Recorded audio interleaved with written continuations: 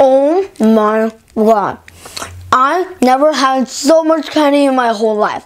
This video is awesome. Hey guys, I'm Aaron and welcome to Aaron Plays Fun Fact.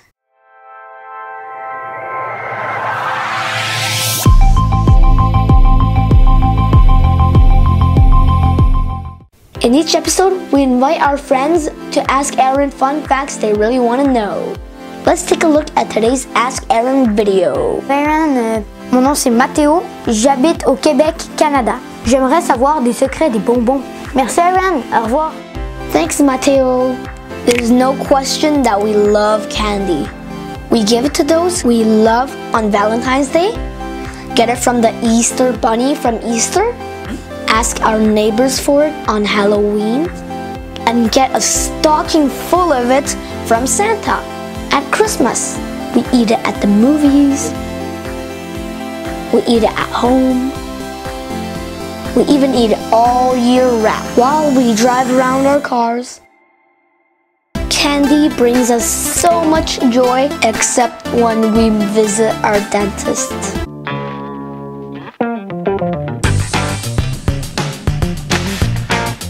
Fact number 1. Presidential jelly beans. During Ronald Reagan's 1981 inauguration, Jelly Belly served more than 3 tons of jelly beans because the president developed a love of jelly beans after he started eating them to kick his smoking habit. It's no wonder that Ronald Reagan loved Jelly Bellies.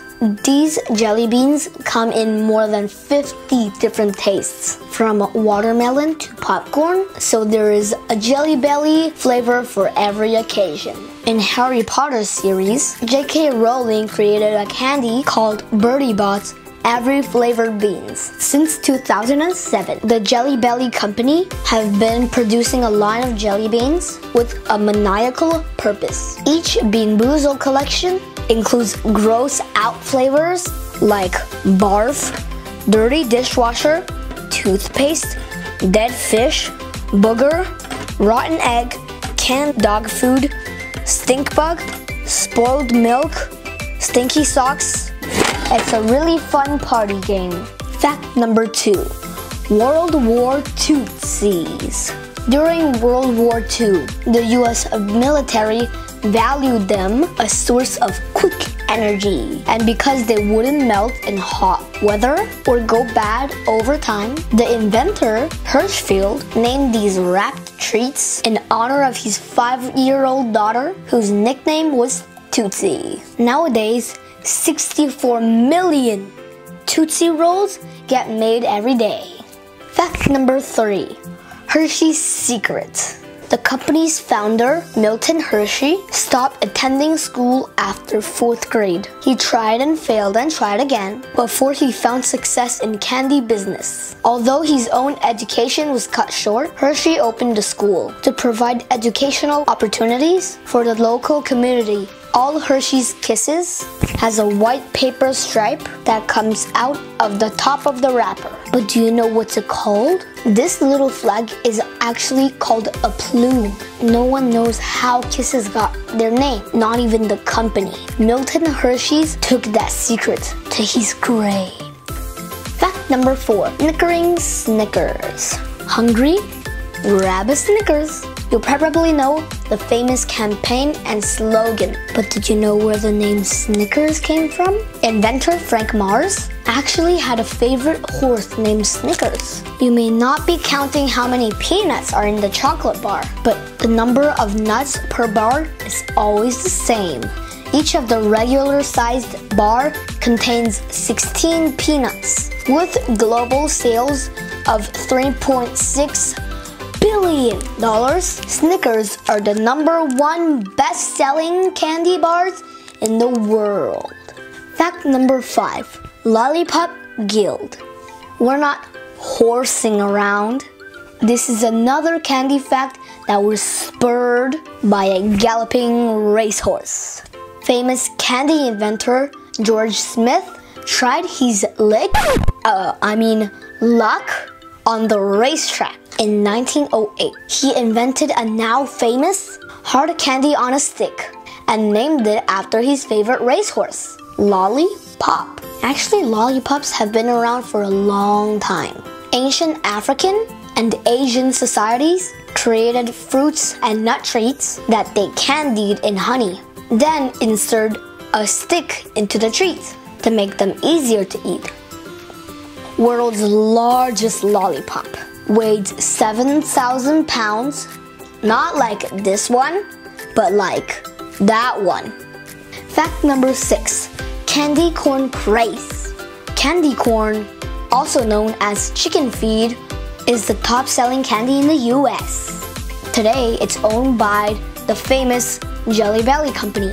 Jelly Belly can make 3,500 pounds of this candy every hour. That's more than 35 million pounds every year. Each piece of candy corn has only 7 calories? As long as you contain your munching to under 14 pieces, you can enjoy them as a tasty 100-calorie snack. They do contain a lot of sugar though, so if you're on a diet, I suggest you do not touch it. Fact number 7, burst your bubble. Ever try to blow a giant bubble gum to only have it pop on your face? You might be doing it wrong. In order to blow a huge bubble gum bubble, you need to chew it until all the sugar has dissolved. The reason?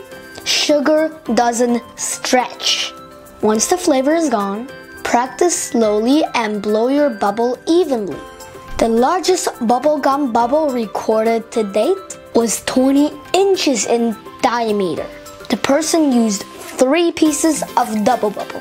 One of the most famous but false facts is swallowed bubblegum will stay in your stomach for 7 years. Yes, swallowed gum cannot be digested and broken down by your body, but it doesn't remain in your stomach.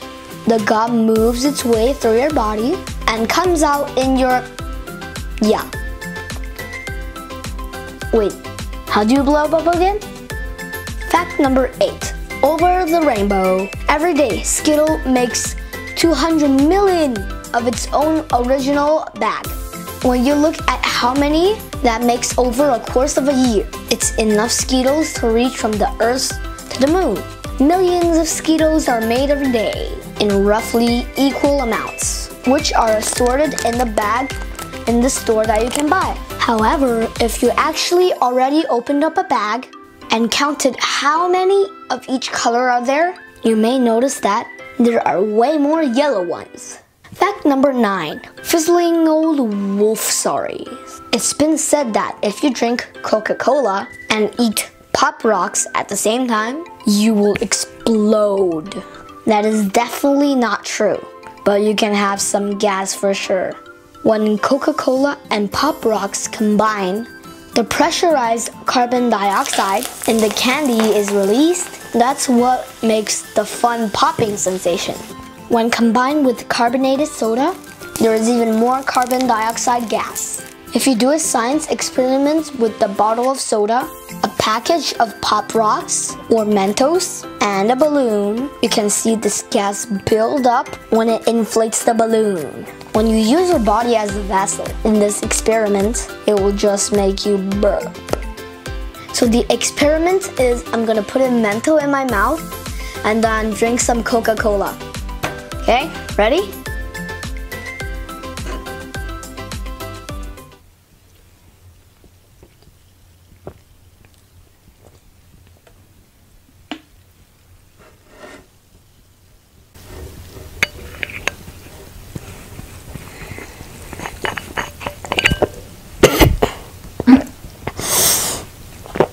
Wow, that is really gassy. So, this time we're gonna put Mentos in the Coke bottle. Ready? 3, 2, 1.